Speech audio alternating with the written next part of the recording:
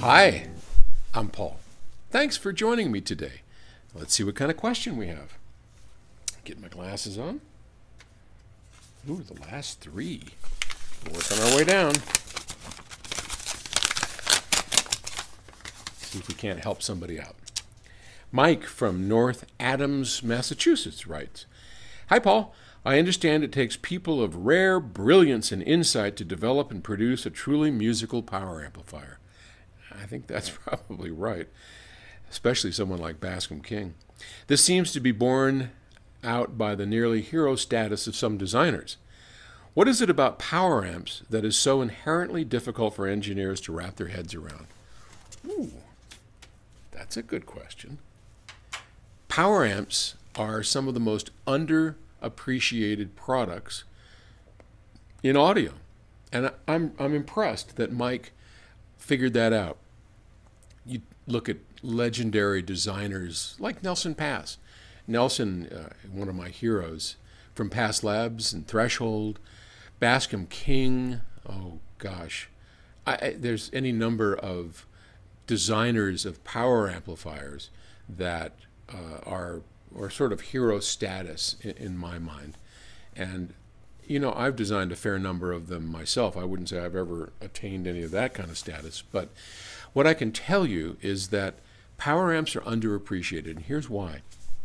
Power amps sit in the listening room, in a rack, somewhere that is kind of out of the way. They have no user interface. Some of the Macintoshes have meters, you know, that about as useless as tits on a bull, but they're cool to look at. Totally cool to look at. And I like them.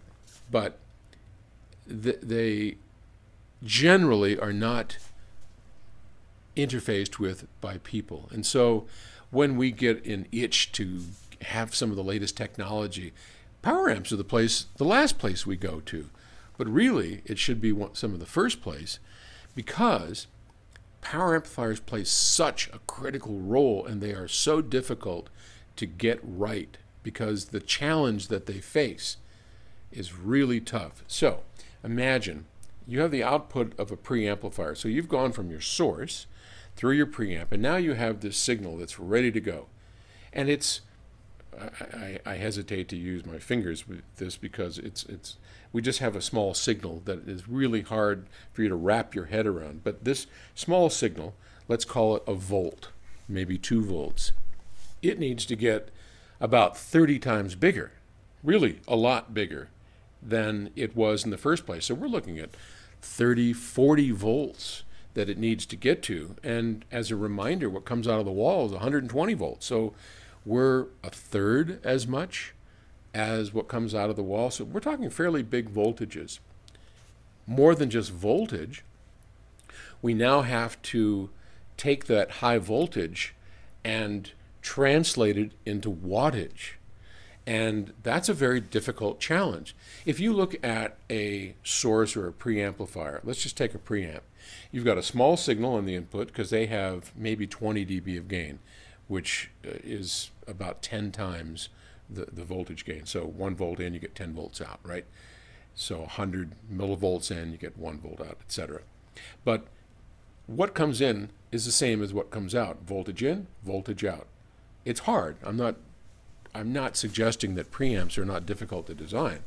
They too are a challenge. But in a power amplifier, you've got basically a preamp in the input, which is a voltage gain stage that will take about 30 dB of gain, or 30 times whatever you put in, and raises that voltage. And then you've got to take that and convert it to watts. And there we're taking one form of voltage and adding current capability to it, and trying to do all of that in a way that has low distortion, that is not bothered by the complex reactions of some loudspeakers, and I'll talk about that in a second, and we have to have extremely low output impedance.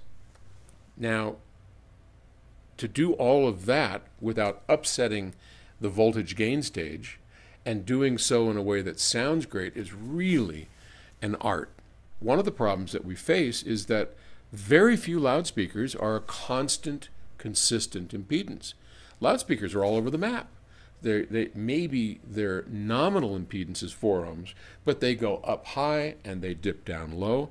Heck, Arnie Nudell, who designed Infinity loudspeakers for years, made a system called the Kappas. And the Kappas were the bane of every amplifier designer I can think of, including myself and Stan. Kappa, was it 9s? Anyway, the Kappa series went down to half an ohm. And that's important because when you dip down that low, the power amplifier is going to grunt and try and produce that, or it's going to blow a fuse because it's trying to put out too much power, or it's going to go up in a ball of flame. And that happened quite a bit. So it's tough.